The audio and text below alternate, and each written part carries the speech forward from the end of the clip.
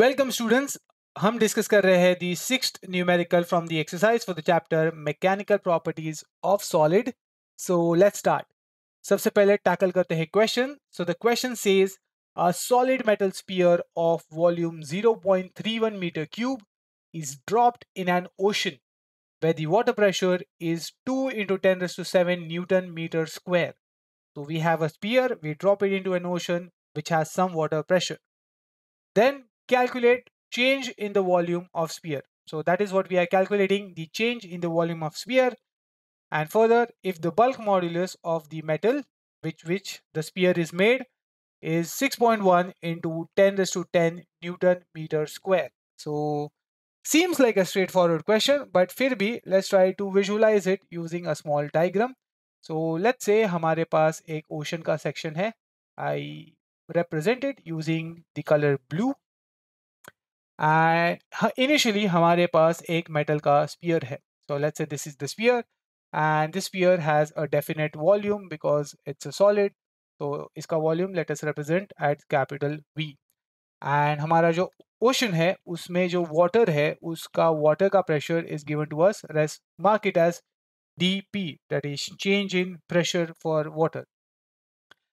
And now after some times क्या कर रहे हैं हम इस स्पीयर को ओशन के अंदर ड्रॉप कर रहे हैं. So let's say after some time our sphere is over here somewhere inside the ocean. So since water inside the ocean has some pressure, our ocean will try to apply that pressure on this volume uniformly from all the side. Because of this हमारा जो sphere है that will experience some volumetric stress which will result in some change in its volume. So because of the uniform pressure, this volume of sphere will change, and that change in volume is what we are calculating.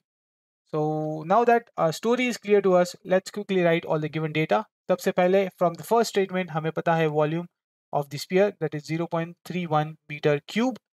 Second quantity that's given to us is the pressure changes. So pressure of water is 2 into 10 raised to 7 Newton meter square. All the quantities are in SI unit. And then we have the third and the final quantity, that is the bulk modulus. We represent bulk modulus using the symbol capital K. And the value of bulk modulus for this material is 6.1 into 10 raised to 10 Newton meter square. And इससे हमें ढूंढना है volume change in volume for the sphere. So the quantity which we are calculating is the change in volume. We represent it using the symbol delta V, and that's what we are calculating. So if you were to recall the section when we were discussing bulk modulus, हमने देखा था कि bulk modulus के formula में भी कुछ ऐसे ही quantities जो है यूज कर रहे थे. So by definition, bulk modulus is calculated as change in pressure, that is dP, over change in volume, so delta V by V. So this is the volumetric stress divided by the volumetric strain. And now if you were to calculate this, rearrange this basically, you would get dP into V divided by delta V. So this was the formula for calculating bulk modulus. I hope आपने आपके formula book में ये लिखा हुआ है. Now हमें ढूंढना है change in volume using all the given quantities. So let's try to rearrange this formula to get the formula to calculate change in volume.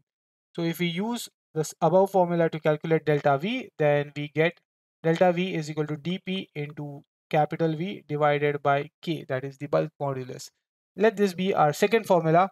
And if you see इस formula के सारे terms हमको जो है already given है.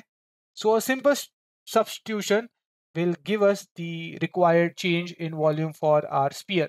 So let's go into the calculation. सबसे पहले हम statement 1 लिखेंगे from formula 2, that is the formula to calculate change in volume for our sphere. So from formula 2, I can say delta V, change in volume is equal to the pressure of water. So that is, उसका value है 2 into 10 raised to 7 into the volume of the sphere. So this original volume was 0.31 meter cube. The whole divided by the bulk modulus of the material which our sphere is made, and this bulk modulus is 6.1 into 10 raised to 10. So if you can see, हम जो है कुछ initial multiplication कर सकते हैं. So 2 into 0.31 which gives me 0.62 into 10 raised to 7 divided by 10 raised to 10 gives us 10 raised to minus 3, the whole divided by 6.1. And if you see 6.1 or 0.62 is pretty similar.